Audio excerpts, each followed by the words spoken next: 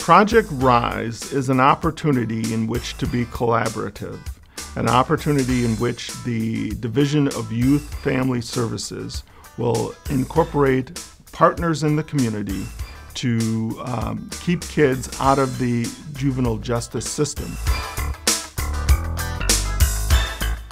From 1998 to today, we've continued to grow the amount of work and interface that we've had with youth in the juvenile justice system. When it comes to the issues in our community, we have solutions right in our community, and that lies within the people.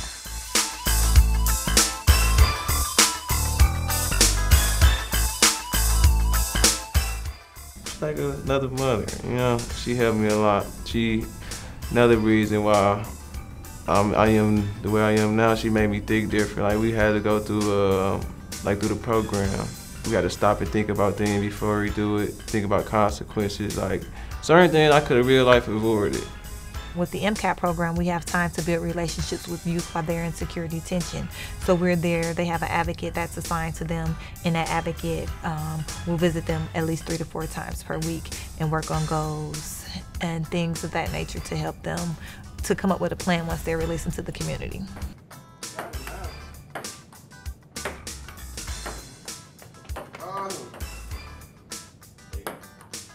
The healthier the connection a young person has to their community, the less likely they will be to cause harm to their own community.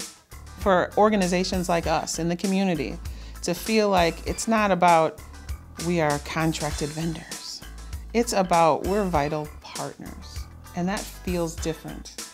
It translates into how we work with one another, how we collaboratively really work together to bring about change. It's been key, and we're honored to be a part of it, and we really look forward to seeing how we can enhance this continuum of services in Milwaukee. And I think because of this new approach that Milwaukee County is taking, I think we can get that.